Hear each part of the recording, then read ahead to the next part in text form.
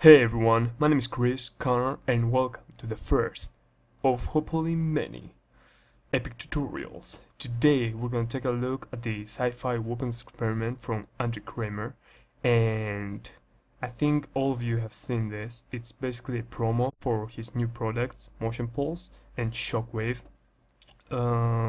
If you don't know what these things are, Motion Pulse is basically a sound effects library of really high-tech weapon sounds that you can actually combine and make something really good. And Shockwave is, well, Shockwave. So yeah, after he released his video and a week passed, it was clear that he would probably not make a tutorial, and I was like, oh come on. Yeah, Andrew, the VFX master. But anyway, I need to try my own thing, so what I did, I got his video, went frame by frame and tried to figure out what he did. And my first vid was good enough that it didn't suck, but it needed refinement. And so here comes the second vid, which we're going to do today, and I tried to make it as simple and as elegant as I could. And let's have a look.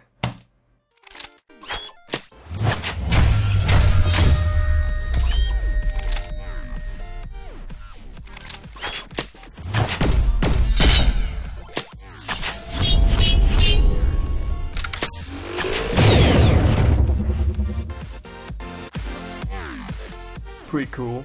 I think it's close enough, and it's not quite there, but it's good. So let's do this. Fire up After Effects, bring in your comp, your footages, and everything. Who is that guy? Okay, let's do this. Select your footage, bring it to a new composition, and you should be right here. Now, this is pre-color graded because I need to help my PC with all the pre-ramp previews and stuff. And yeah, so step 1, click this thing. Actually not, click this thing. Yours probably says 8-bit, change it to 16-bit.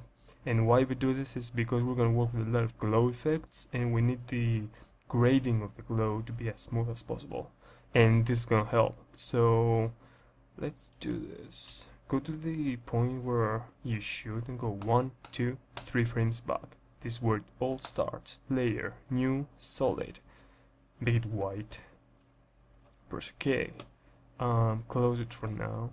Select the ellipse tool and zoom in here. And what we want to do is try to create some sort of light that emits from the tip of the gun. This looks good enough. Cool. Press M twice to bring up the mask's properties and make -15 in my case. -17 maybe. -20. Yes, success. Hold Ctrl-Shift-D, delete the previous thing, you're not needing it. Go to the next frame. Ctrl-Shift again, double M, make it 0, and reposition the thing to where it should be.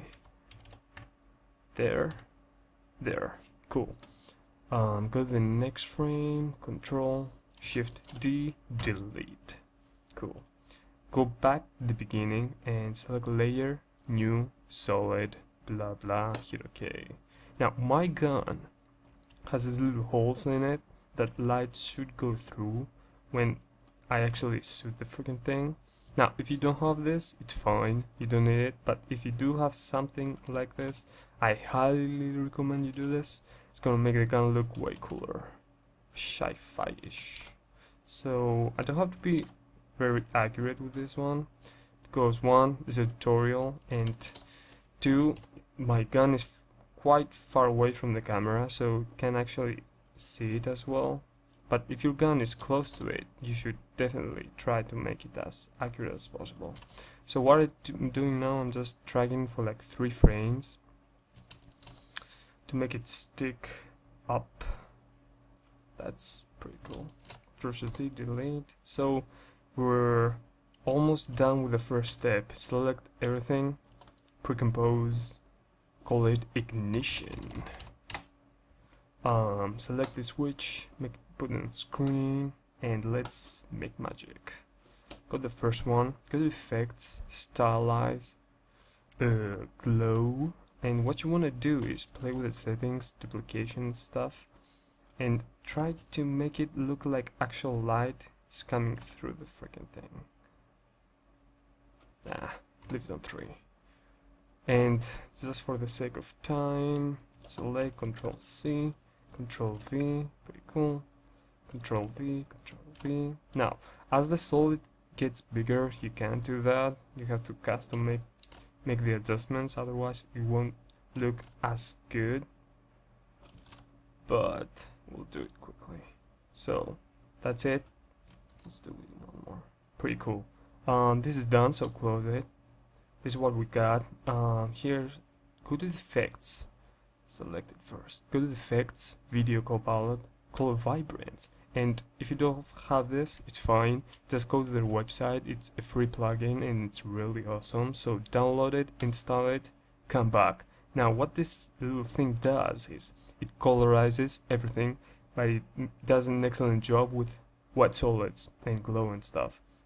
So if you can see here, it starts from like yellow to light green to actual green, and it's pretty cool, pretty fast, and pretty awesome.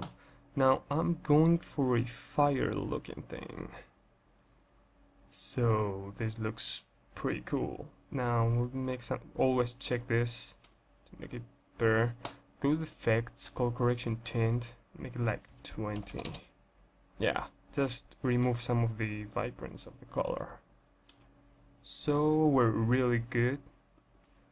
I think this is done, so yeah, let's go on. Now what I have here, let me see. Put on the screen. What I have here is electronic sights that I guess you can say they mix with a gun because it's from the future. And it's basically a 2D pic, nothing special, cropped. And what I did is I animated it so it can look like it actually powers up the gun before it actually shoots the thing. And it helps, makes it look cool, and with some sound effects it's pretty awesome. So just put it in, put the vibrance and glow effects again, and just drag it, enable motion blur, and this is what we got. So it powers up, keeps powering up, boom. Yes, so pretty cool. Go to the next frame.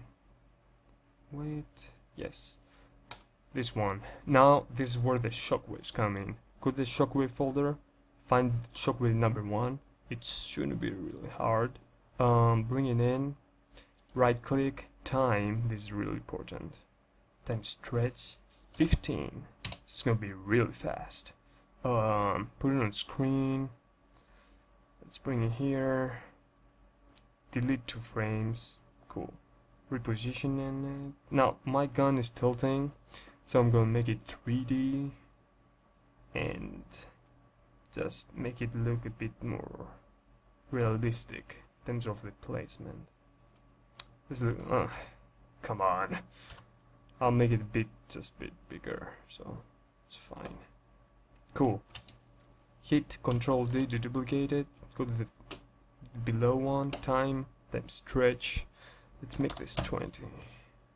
Yup. S. Make it larger. Hit T to bring out the opacity. Make it like 15. Yeah. We basically want to create some kind of smoke behind the whole thing. So this is looking pretty good. Go to the shockwave number 1. Effect. You guessed it. Stylize. Glow. Same principle. Trying to make it look like lights coming off this thing. Yup, one more. Too much. Nah, it's fine. Go to the ignition. Hit Control C, Control C, and Control V to paste it. So it's exactly the same color. Anytime. Control V. Yes, here we go. Cool.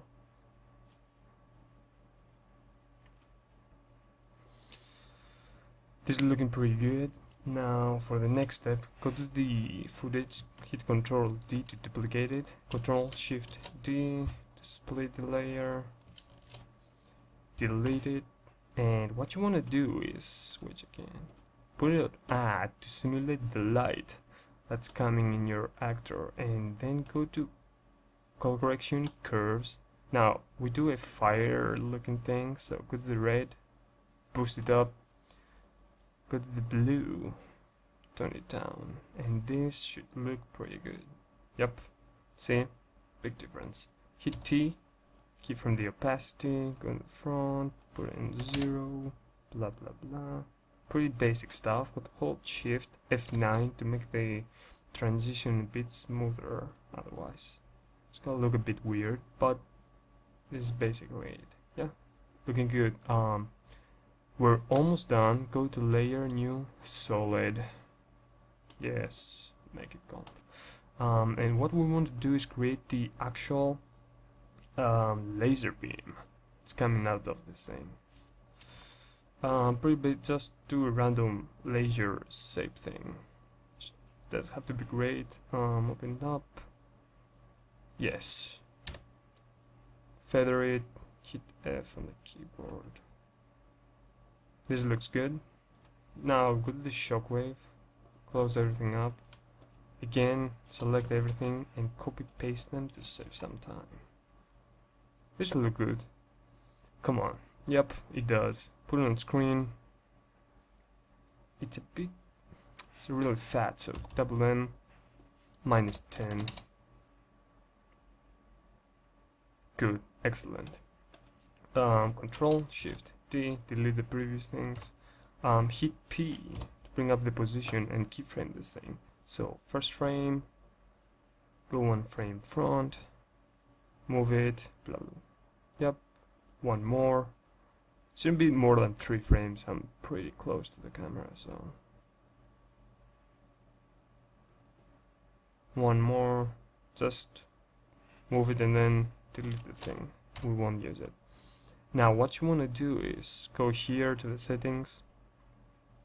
Come on. And enable motion blur, and this should take care of this thing. Come on. Yes, success. So here we go. Okay guys, final step. Anyway, yeah, final step is making this thing distorted from the gunshot. So go to layer, new adjustment layer, and this really helps sell the effect, like it almost does all the things. Put it above the footage because we do not want to affect anything else. Ctrl D, make it what we want. Now go to the layer, go to the effects, distort, turbulent displays. Now this is a really fast and like there's, let's say, way of doing this, but you can adjust it and make it better. But this is for something good, and yeah, let me see. This is looking good. Go here and maybe change this. No, I think it's fine. Yeah, we'll leave it there for now. Keyframe the amount and the evolution, and then go a few steps on the front. In the front, forwards. God. Right there. Okay. Make this 0, and then just rotate this thing like randomly. We don't care. Yeah, I think this is it. I think it's ready.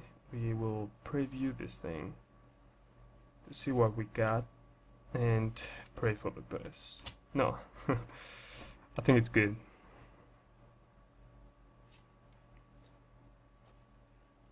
Let's make it half.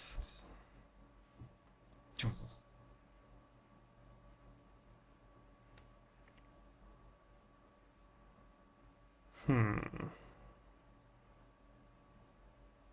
think it's good, but yep, this is looking really good. I just don't think we should change this, make it a bit even bigger, and just rotate it just enough, not quite, but just enough. Right there. Let's watch it now.